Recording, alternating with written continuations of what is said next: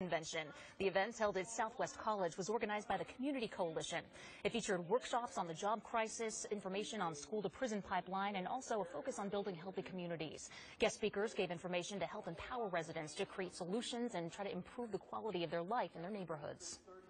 Today's event is about bringing our community together to demand justice, identify solutions to problems that we've been working to address, and really transform South L.A. So, today people get together and figure out what we're going to fight for and what we're going to win. And then organizers hope that this will become an annual event. A special day for Jewish veterans here in California today. The Jewish War Veterans of the United States